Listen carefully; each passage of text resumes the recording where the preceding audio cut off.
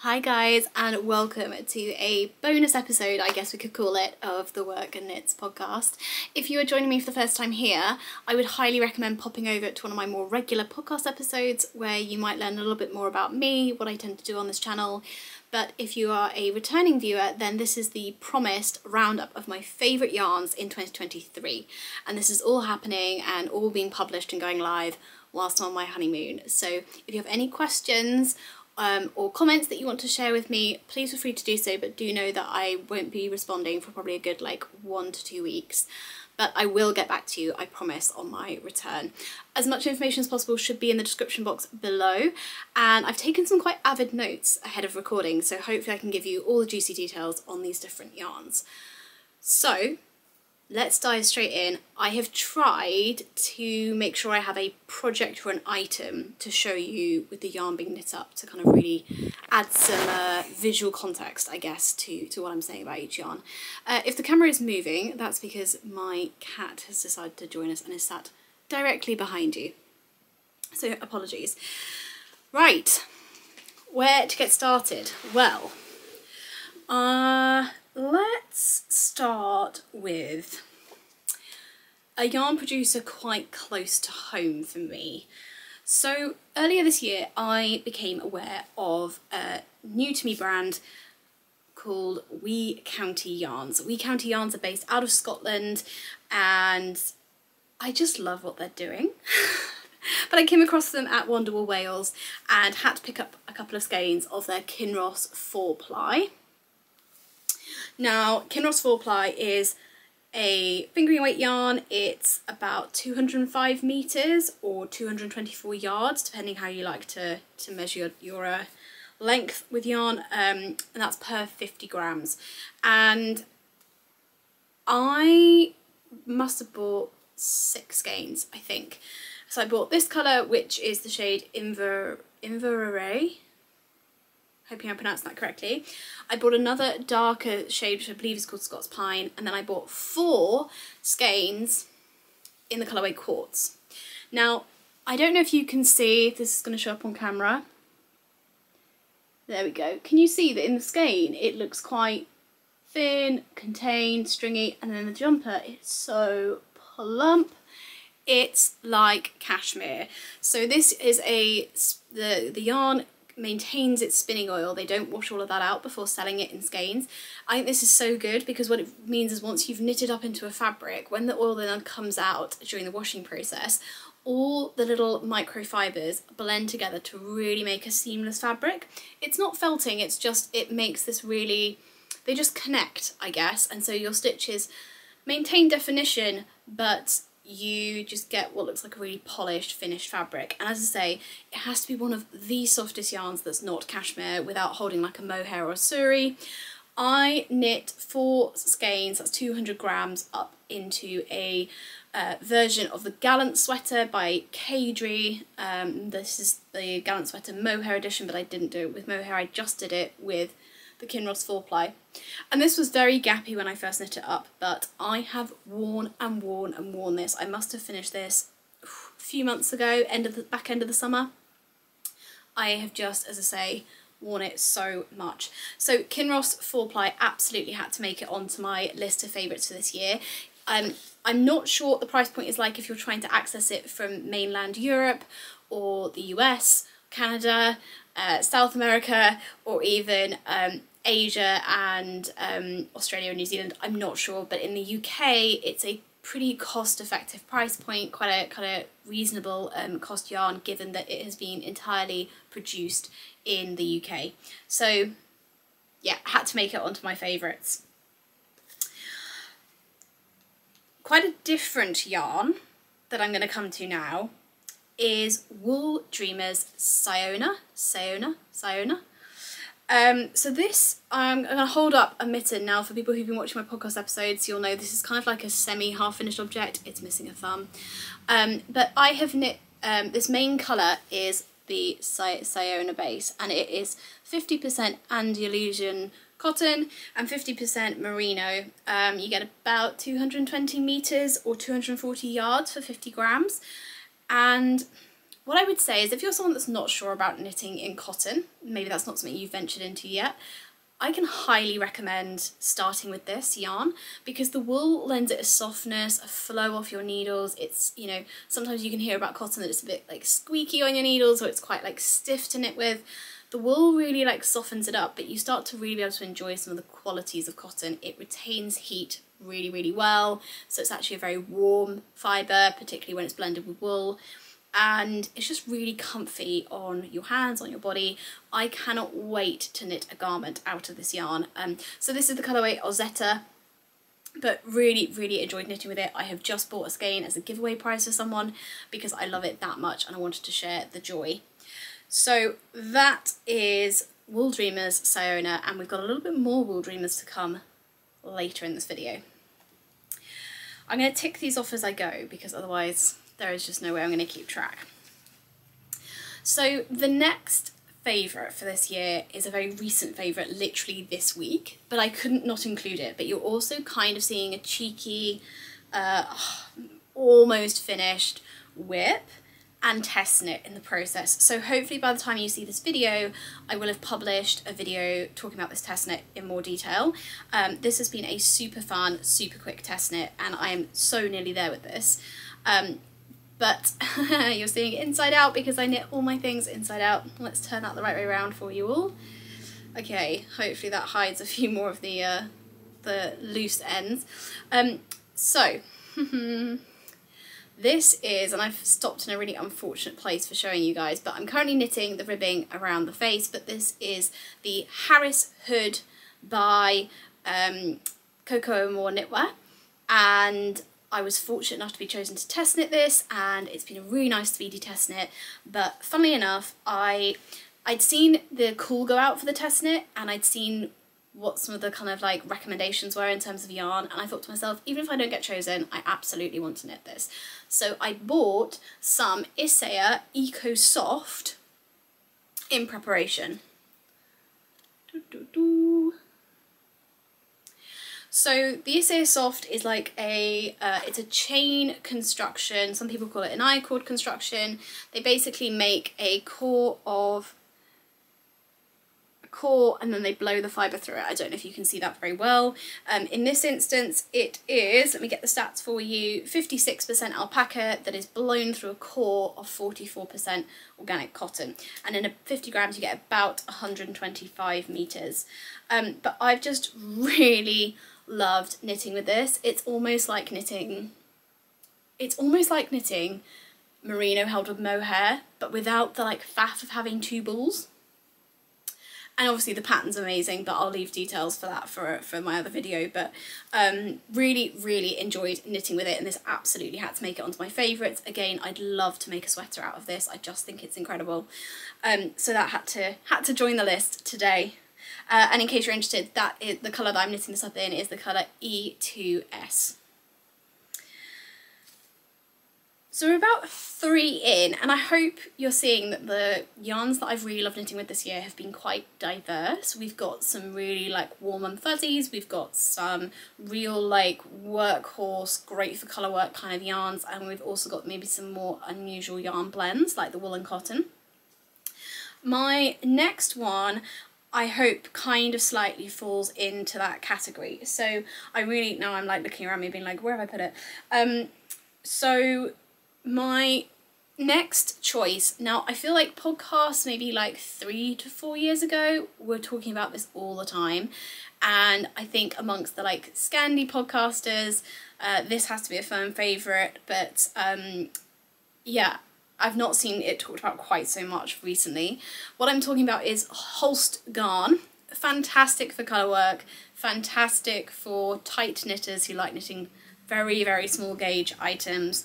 But yeah, main body of this jumper which I'm holding up, which is a modified, kind of tweaked version of the Strange Brew sweater recipe by Tin Can Knits. The main body of this is in Heathered Navy, which is a colourway by Holst Garn in their 2-ply jumper weight yarn. And I have absolutely loved this yarn for ages. I've probably been purchasing this for like over 5 years, and Still love it as much as the first day I bought it. Sorry, I'm kind of trying to subtly put my phone on silent whilst I'm talking to you, not so successfully. This comes in both 50-gram balls and big cones, and the wool is made up of 50% Falkland wool, no, not Falkland, Shetland, 50% Shetland and 50% Merino, and in a 50-gram cake you get approximately 207 metres or 314 yards. Now, something I would say about Holst is, whilst that's the meterage they tell you, there seems to be some form of magic where you just seem to be able to get more knitting out of a ball than you normally would. I know this sounds like complete rubbish. I know you're like, well, how can that be? But to give you some context, I've definitely knit, yes, probably a bracelet length, like kind of cropped sleeved sweater, and yes, it's cropped in the waist, but nonetheless, like an adult women's small to medium sweater with positive ease, with sleeves, in like 2 or 3 50-gram cakes, so like 150 grams. So there is some magic with Holst. Again, a bit like the Wee County yarns, it comes with a lot of oil in it and then it blooms, so I think you can knit it at quite loose gauges and then the fabric really fills out. They've got so many colours, and aside from shipping, which shipping from Denmark to the UK is not fantastic, but if you take just the price of the yarn itself, dependent on your exchange rate, but generally speaking, this is a very, very cost-effective, very budget-friendly yarn, and yet you get such a high-quality knitted product out of it. So I have knit so many sweaters, hats, scarves. Haven't knit gloves in it actually, but I've knit so many items in this, and I cannot recommend it more, particularly to beginners who are trying to maybe forage into colour work and don't want to necessarily invest in kind of really high price point yarns when they're still kind of figuring out their technique, but they want something that's a really like good quality finished object. So that would be my next yarny favourite for this year. Talking about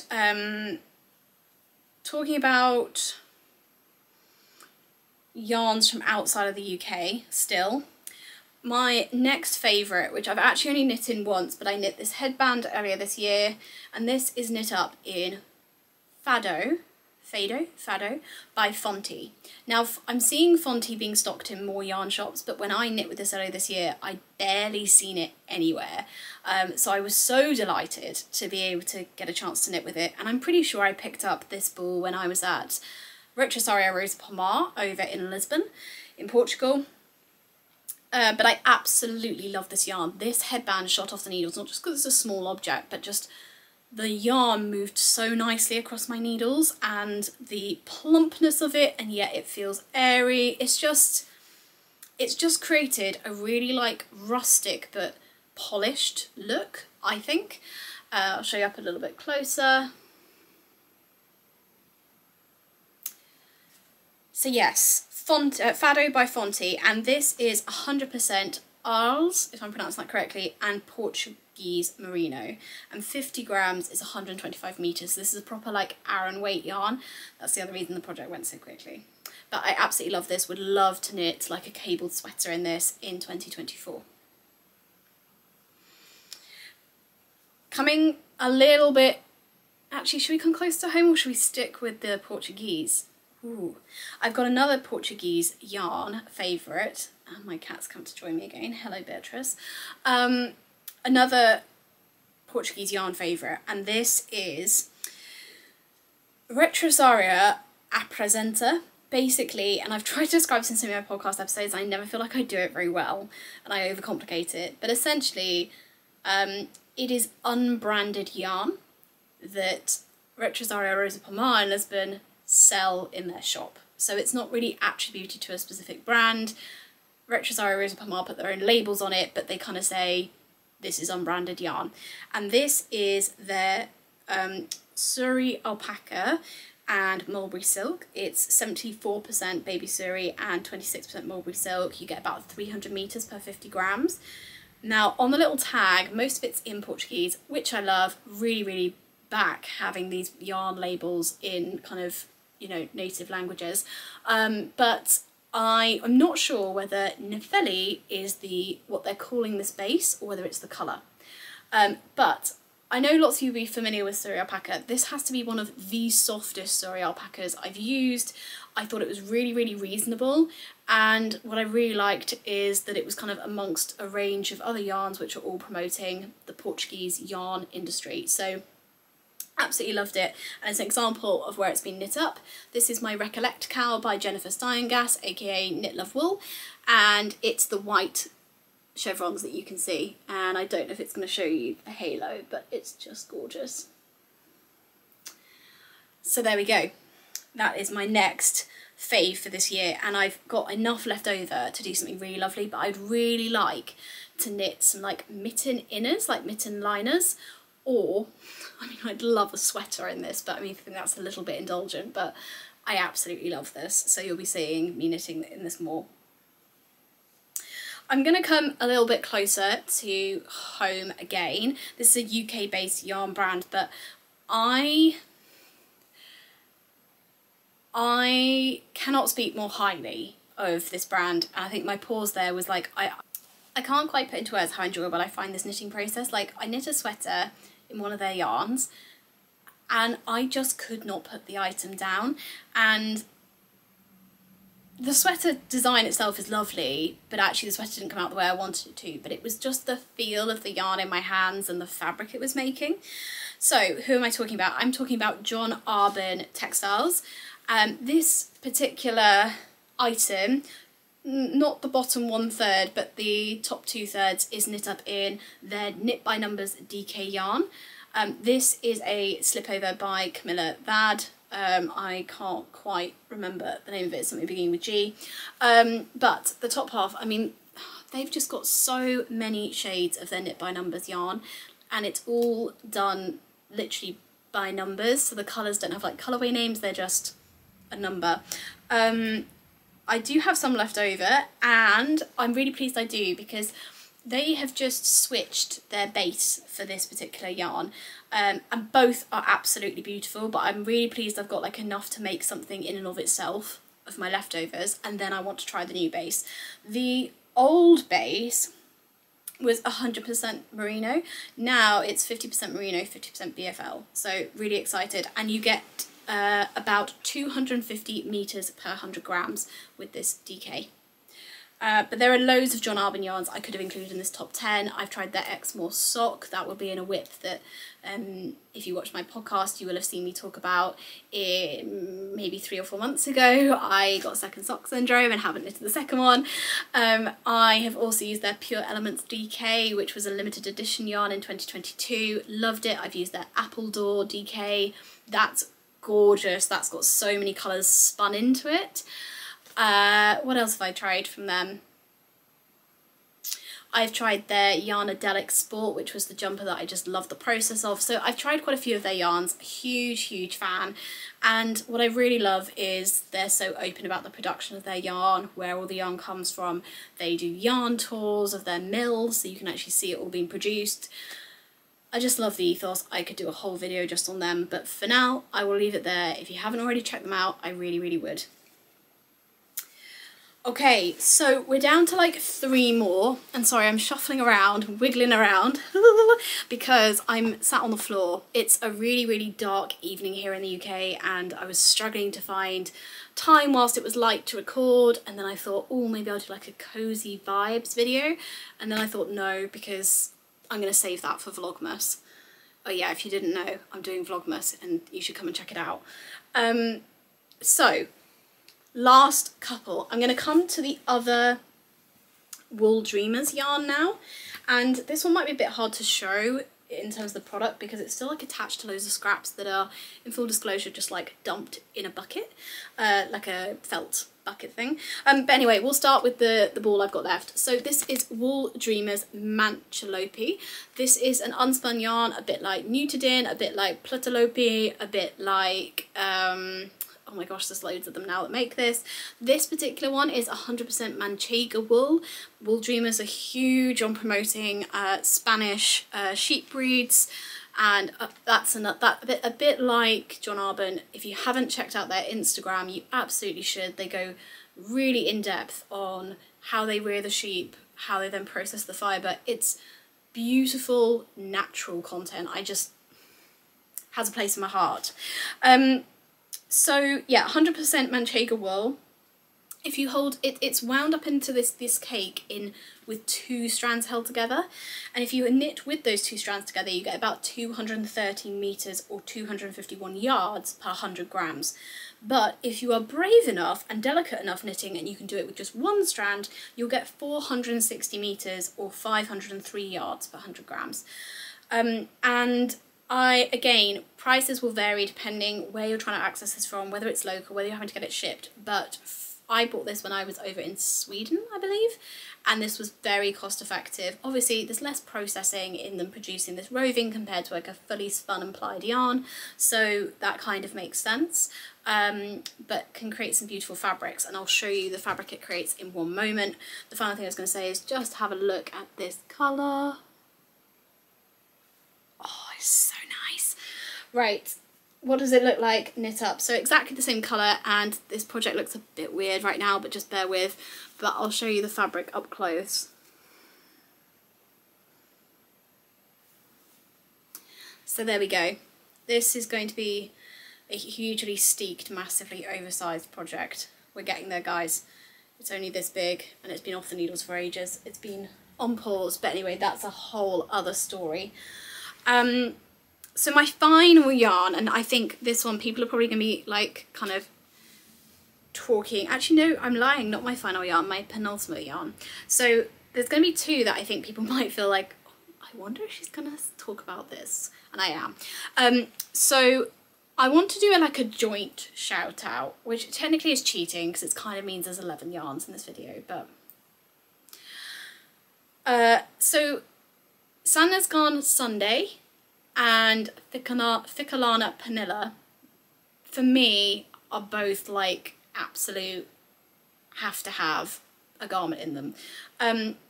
For pretty similar reasons. I mean, I know they're slightly different gauges. I really love Ficalana Panilla, which is 100% Peruvian wool. That's like a kind of sport to DK. It's a light DK weight yarn. And then this Sandnes Garn Sunday base, the fingering version, is the one that I'm talking about in particular. Obviously a fingering weight yarn. So different weights, but I love them for the same reason. I just think they create the most beautiful fabrics. They create like a luster on your fabric. There's like a bouncing of light. They create this smoothness. I just think it's gorgeous, and it makes them look so professional and just so chic. So I really love that, and they are not superwash, so they managed to do all of that without being superwash, and I just think that's amazing. This is an example of me knitting up. The light pink is the Sandnes Garn Sunday, and I'm knitting up into colour work, and the fabric is just, do you see what I mean about that luster? I mean, come on. The Panilla is also an absolute love of mine. I haven't got it here to show you on the video because it's packed, ready for our travels, but if you watch my regular podcast episodes, you'll see it quite a bit. I love it. And then finally, oh, sorry, I didn't give you details on the Sandnes Garn Sunday. So that's 100% Norwegian non-superwash merino, 235 meters or 257 yards per 50 grams. And again, pretty good price point on both that and the Ficalana Panilla. And then very finally, I mean, how could this be a yarn roundup without this particular brand featuring, and I'd say in particular this particular base of theirs, and that is Knitting for Olive and their merino base. That's their light base. I've got several colours here to hold up and show you. Let's do that.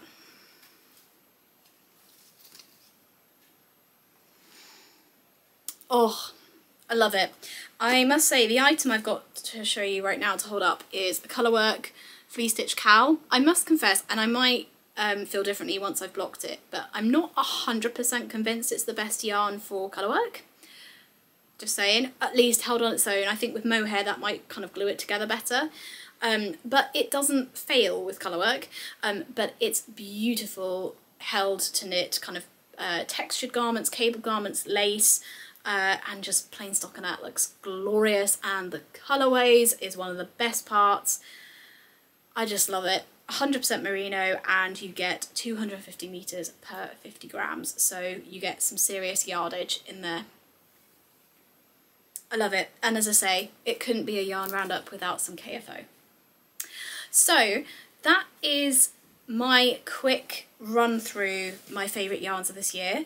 If you like this kind of video and you'd like me to make more of them, I'd be more than happy to. Let me know down below what kind of topics you'd like to see. I know lots of people have been doing roundups of their favourite patterns, but I'm sure people maybe have enough content on that topic, but tell me if I'm wrong.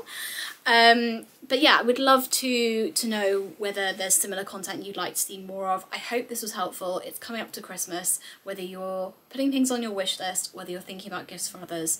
I always think it's nice to get a real idea of what's out there and to see what other people have really enjoyed before you invest your hard-earned money in that yarn. So those were just my thoughts, and I'm sure I'll be coming to you with a kind of expanded list in 2024. I'm not going to say a changed list because some of these I've loved for years and I'm sure I won't love them any less next year, but yeah, an updated version of this video will be coming, I'm sure, in 2024.